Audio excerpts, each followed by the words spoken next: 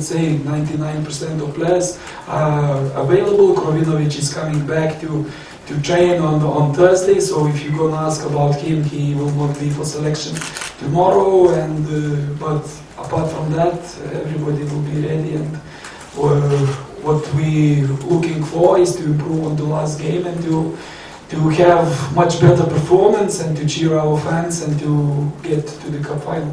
Yes, of course, we analyzed not once, quite a few times, and we will have even today a meeting with the players to discuss those mistakes. And well, what can I say? I can speak about a couple of things. First of all, the first half,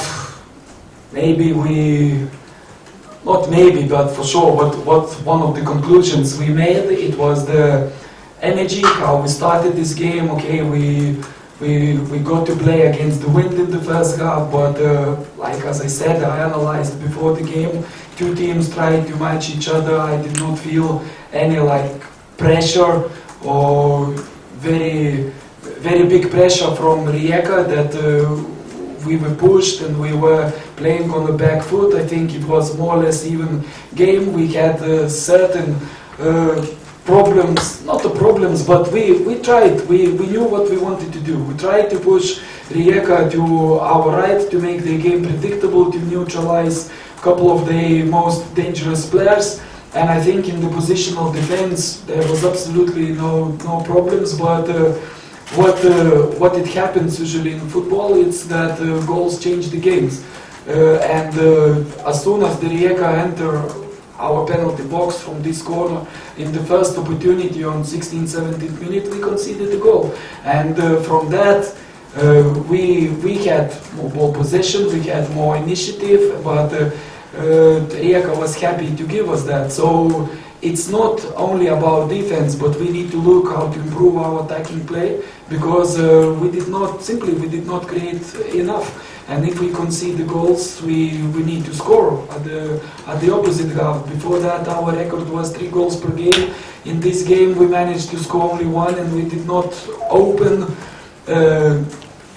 the defense to have more chances. And in second half, I think, especially first part of the second half, we entered the game very well from the changing room already in first 7-8 minutes. We had 3-4 corners, we had shots, then we came back into the game scoring 2-1, and even at the end, when the hope was still there, we need only a couple of minutes to score a goal or two. We conceded the third one after a mistake I cannot explain. I really think, like, we cannot speak about tactics, about something there. It was just one of those days when the ball comes, you shoot at the ball, but you missed the ball, and the next minute, the next second, the ball is into your net. In the last press conference, I'm very privileged to play in those historical games and to play in every important game, because that shows that the club is fighting for something, and this one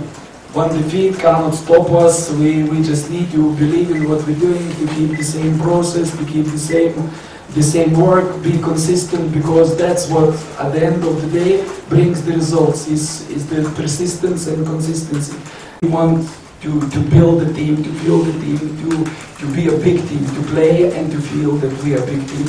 We shouldn't be afraid of anyone. For nearly 4 months we were unbeaten. We beat every top team in the country, and so when you have this confidence, when you have this power and believe about yourself, if it's not now, when you're in the middle of the table, then it's difficult to have. But now we're moving up. In 4 months we lost once out of 12 games, I think. So why we shouldn't be confident? And this is where we need the fans to be confident in us. I always say, like, we're working hard. I cannot promise that it's not going to be hard moments, but the most important thing is to react to those moments in the best possible way. And that's what I say, like, big teams, top teams, they don't lose 2 times in a row.